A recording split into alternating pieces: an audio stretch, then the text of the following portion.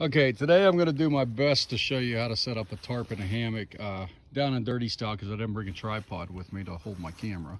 So let's just talk about supplies real quick. So I got 2 tree straps, that's for my hammock, and I just carry my stuff in a haversack, okay? I have a quick deploy paracord ridgeline. I'll show you how to do that. I have about 6 tent stakes. You don't always need all of them, but I like to have 6 in case one bends or something like that. Little number 36 bank line. A roll of duct tape, that's for repair work, that's all it's for. So if you get a hole in your tarp or something like that, you can repair it. And a hammock, whatever hammock you want. And then you have your tarp, that's your rain fly, okay? You wanna make sure your tarp is big enough to stretch the length of your hammock. Now this tarp is 9.5 by 9.5 feet. So it should be plenty big, and I hang it on what's called a diamond configuration. I get the corners up on the ridge line. So the first thing I'm going to do is set up the hammock, and then I'm going to show you what that looks like. Now, if it's pouring down the rain, you want to set up your tarp first, okay? But in this situation, I'm going to set up the hammock first. First, you're going to set up your 2 tree straps.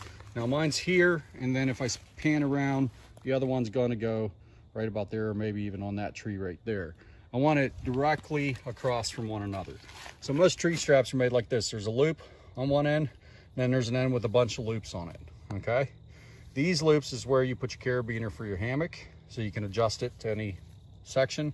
This one, you just run your whole line through that and get it around the tree. I like to set my hammock at about chest height.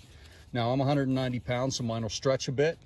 Chest height, I say, because you only want to set your hammock up as high as you're willing to fall to the ground. In case something goes wrong in the middle of the night while you're sleeping, that thing falls, you don't want to break any bones or anything.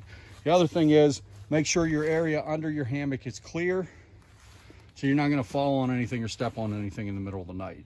So set this one up, then go to your other tree and set your other hammock strap up, and then we'll hook the hammock on.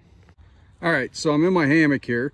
And what I'm going to show you is I am able to sit in this hammock with my knees bent like I'm sitting in a chair. So when I first set it up, my hammock's fairly tight and all the way across. And I have this one in particular set just at my waist level, okay? So I set it up waist height this time. And the reason is because it's colder out now, and I want it lower to the ground so I can get a bunch of leaves underneath all piled up, and that'll cut all that wind that comes up under me if you don't have an underquilt or something like that. So it really helps me get lower to the ground, but so I'm not suffering from convection, which is all that wind blowing around underneath me. I can pile up leaves really high underneath this. Next thing I'm gonna do is I'm gonna set my tarp up, and my tarp ridge line is gonna go about 1.5 to 2 feet above my hammock line. I don't want it right in my face. Now, if you're getting inclement weather where it's going to be pouring down the rain and things like that, set it lower. And then you're going to be in your hammock and your tarp's going to be like right above you. Okay. So think about the weather when you're setting this stuff up. If I want a lot of airflow, I want to be able to stand up underneath my tarp, just sit under my hammock and chill and be able to see everything around me. Then I'm going to set my rain fly up higher, my tarp up higher. If there's going to be pouring down rain or a bunch of snow, I'm going to set it down low, and I'm probably going to do like a really tight configuration. So I have to duck down under there, sit in my hammock and lay down, okay? But one thing I will tell you, sorry about the camera job, if one side of your tarp is higher than the other, you can adjust it down, or lay your head on that end where that side's higher. That way when you wake up, you won't have a headache. Your head won't be downhill. All right, and that's something you want to consider as well. But if you look at this, my tarp is roughly about, I'll say, 3 feet off the ground right now. If I fell 3 feet, I'm not going to break any bones. I might knock the wind out of myself a little bit, but I'm not going to break any bones or anything. And there's no rocks or sticks underneath my tarp. Okay, so next thing I'm going to do now is I'm going to set up the ridge line. I'm going to talk about each part of that ridge line before we get the tarp onto it. Okay, this next part should be interesting because I have to try to tie a loop with one hand, but let's start here.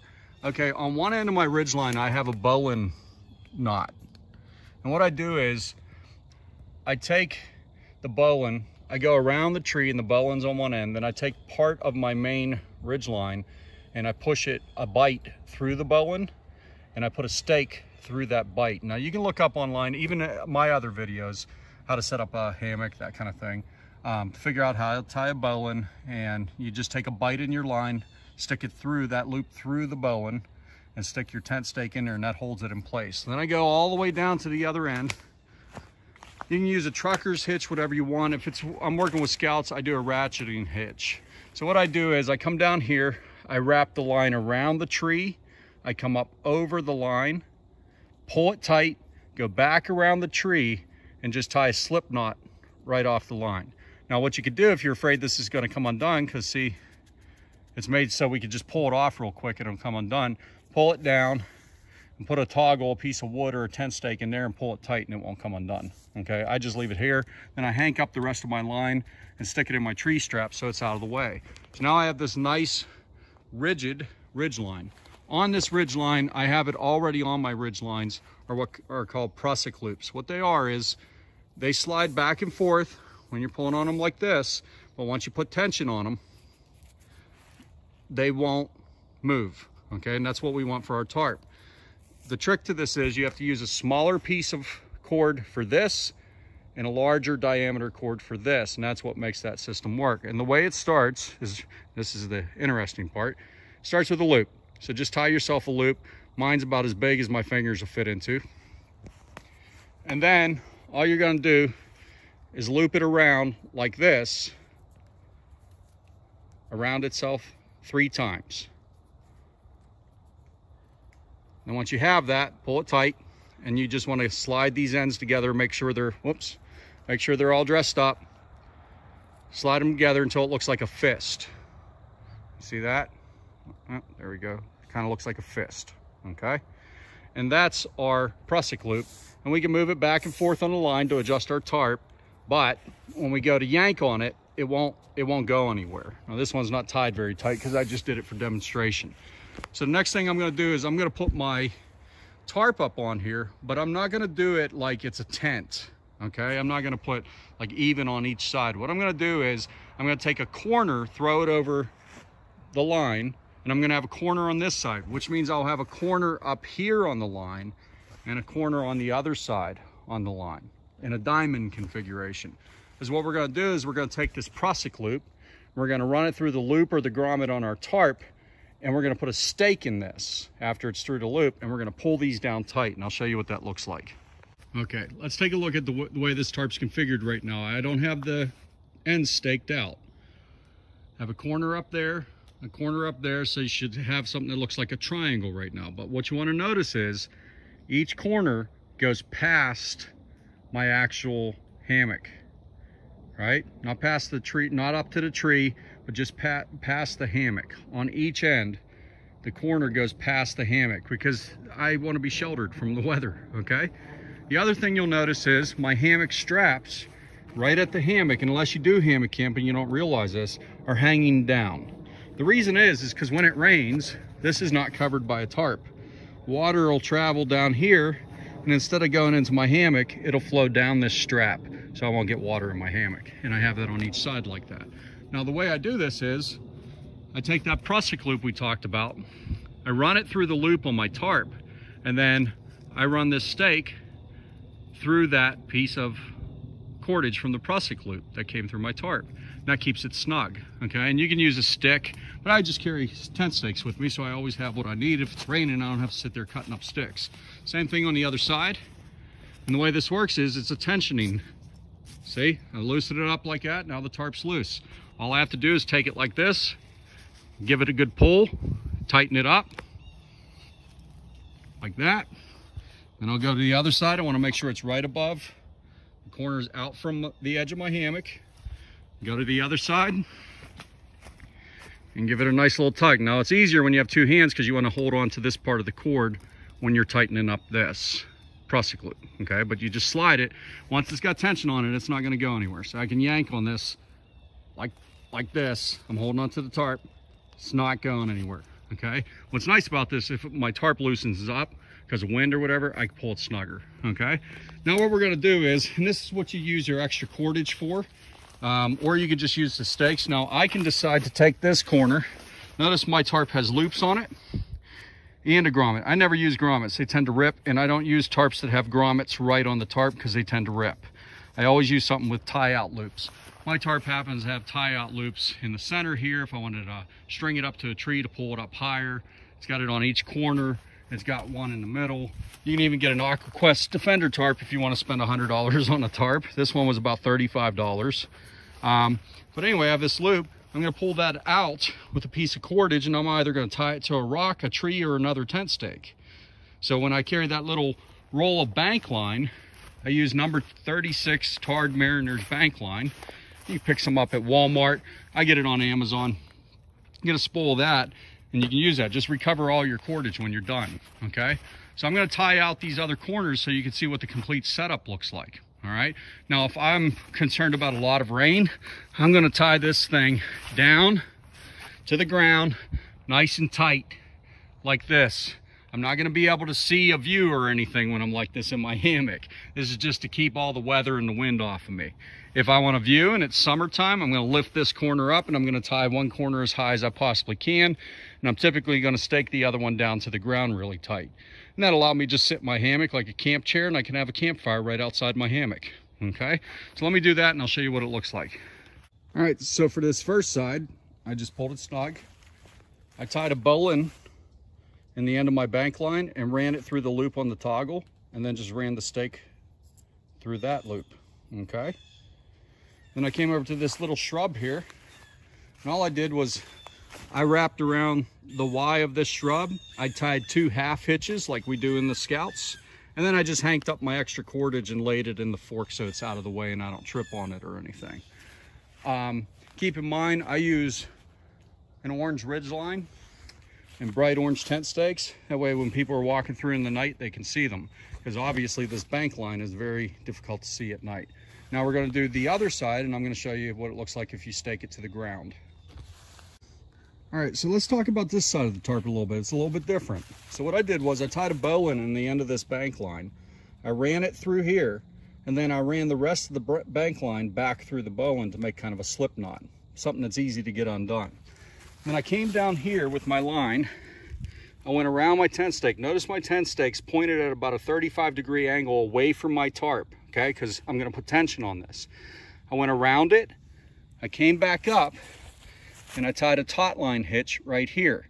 That allows me to grab one side of the line and grab this taut line hitch and pull this way with the taut line hitch and down on this line to tighten up my tarp so I can use it as a tensioning knot. So if that becomes loose during the wind, I just have to grab this and tension it up. Now this is a Scout knot, taut line hitch, the bowline. Over on that shrub where I tied off, I used 2 half hitches, right? I'm using prusik loops. I'm using a bowline over here, and I'm using a ratcheting loop around the tree with a bite and a slip knot here, right? So all of these things keep this ridgeline tarp system taut, all right? And that's what we want, because we want to be able to shed rain. Now, I'll go around and adjust this thing until this thing is as tight as I can get it, because I don't want any rain pulling on my tarp. See how loose that is? But when I'm holding the camera, it's hard to do. So I get it really, really tight. But the best part of this is this back part happens to be in the direction the wind blows. It blows right in this direction in this valley, okay? So knowing which way the wind's blowing is important, all right? The other thing is, on the other side of my hammock, right about 2 paces away, because I have a nylon tarp, I don't want to catch it on fire, right here, I'm going to build my fire right here. My fire lay is going to be right here. I'll get the warmth of the fire, but the wind is blowing away from my hammock, which means it's blowing the smoke away from me as well, okay? So I could sit out here, do my camp tasks, have my fire, do some cooking and things, and I can also come back here, and all you do is fold your hammock down, get your butt in there, have a seat, and now you're swinging. Just lay back and relax and watch your fire, okay? Not to mention, I have some other logs on the other side, whether I'm using those for firewood or whether I'm using them for benches for my crew to sit on. I got everything set up. And there's plenty of room all around me for people to set up other tents and everything, so we can have plenty of room to enjoy nature together. Now, if it starts getting too windy or too stormy on me, I could take that line guy line right there, get it off that shrub, bring it down to the ground and bring the corner of the tarp right maybe 2 feet away from my hammock right here. I can do the same thing in the back. That'll give me more of a tent configuration. But if you step back and look at the whole setup, I now have a perfectly weatherproof system that I can enjoy hammock camping in. And if it's wintertime or the fall or early spring, I can put an underquilt, a 0-degree underquilt on my hammock. Inside, I'd use a climate hammock inflatable pad, right? They make them for hammocks so they don't slide around. They're kind of expensive. They're about 75 bucks a piece, but man, does it make it comfy. And that gives me a layer of protection from the weather to the bottom, like the bottom of the hammock, the weather, and me. Okay, then I put my sleeping bag in there. I like to sleep with wool blankets even more. You can customize this any way you want, but that's your hammock setup with the Rainfly diamond configuration. Another way to do this is, well, put this tarp on here to where there's 2 corners hanging down on each side, on 2 on this side of the hammock and 2 on the other side. So it's an A-frame configuration and looks just like a tent. Bring your ridge line down lower, give yourself about 2 feet above your tarp of head space, or above your hammock of head space. Now you have a tent configuration. Once again, make sure the sides, at least one of the sides, are in the direction the wind is blowing. That way you don't have the wind blowing straight down your hammock and keeping you cold all night and bringing the rain in, okay? But you'll notice this tarp comes right over about a foot past, almost 2 feet past my hammock. So this is a 9.5 foot by 9.5 foot square tarp. I like using square tarps. The hammock's a very cheap hammock. That is an Trek, and I think they're only about 25, 30 bucks or something like that. The tarp, I don't know if it has a name on it. I know the bag did. But I'm looking basically for a nylon tarp that has these kind of loops on it. I don't want grommets on the tarp. I want these kind of loops. As you do this more often and you decide if you want to invest more in it, you can get pretty pricey with this stuff, okay? So the next thing I would want to do here is bring that corner up further and tighten it down really good. Same with this side, make sure it's really tight on that ridge line. Then I'm going to tighten up this corner, and I'm going to get rid of that scoop in the middle so I'm not holding any water. But I'll tell you this, I've seen plenty of scouts going on hikes like we did over the past weekend, and they ran out of water. Well, if you know it's going to rain, make a toggle and a loop, hang it right here, hang your water bottle right here, right off this, and the water will run from the tarp right into your water bottle. If you're worried about germs or anything like that from your tarp, things that fall on your tarp are coming off the trees, boil that water and you have fresh drinking water. So you can use your tarp as a rain catchment system. What's really nice about this is, if I wasn't video recording, it takes maybe 10 minutes to set it up, and it's even quicker to tear it down. Just make sure when you tear it down, you take the time to fold up your stuff the way it was and pack it back in the way it was. Typically, on top of my regular rucksack, my tarp is first, and there's the ridge line and my stakes are on top of that tarp. So when I go to pull it out, I can set my shelter up. Then's my hammock and my tree straps. I grab my tree straps, put them on, take my hammock, hook it on each side, pull it out of its stuff sack, and I'm ready to roll. Now I have my whole shelter sitting up. I could be on a day hike, it starts pouring down the rain, and within 10 minutes, 5 to 10 minutes, I have a shelter set up and ready to go. So if you know you're going to be doing this, already have these guy lines bundled up and ready to go. Already have your stakes ready to go. Have your prusik loop already on your ridge line. This is something I teach in my classes. Have all this stuff already prepped so you just pull it out of your bag, set it up in 5 minutes, and you're good to go. You're enjoying a nice sound of rain in nature while all your friends are getting soaking wet trying to struggle with their tents and their ponchos and all that fun jazz. But this is a perfectly good shelter to camp out for quite a few days, and you can snug this tarp up anytime you want to and change the configuration anytime you want to. Now, if I really wanted to snug up this tarp, I'd run a line from that loop in the middle up to one of these branches, back down, and pull that thing tight and get that roof up. But since it's been raining and stuff like that, I really want these sides lower, and the rain will shed off pretty good like that. If I see it's pulling, I'll just reach up in and give it a tap and it comes off. But I'm not gonna get wet under here. So So a friend of mine asked me to record this video. I've done hammock videos before and tarp videos and things like that. But I'm thinking with the Scout in mind. There's some different kinds of lashes you do with tarp hanging and stuff like that that get really complicated. We want easy to deploy, really quick, something you could practice in your backyard or your backwoods. Get together with your troop or your Cub Scout pack, take your tarps and your hammocks, go out on a day hike in the woods, take a small picnic with you, a cook stove, some hot cocoa, and set up your tarps and your hammocks, tear them down, set them back up, tear them down, keep doing it until you can't do it wrong. And you'll just realize through muscle memory when you're out on the trail, you'll be doing this like it's nothing. You won't worry about rain or inclement weather. You won't worry, where am I gonna sit? Well, I got my hammock, I don't need to sit. I'm right here. I could eat my lunch sitting right here. And when I'm done,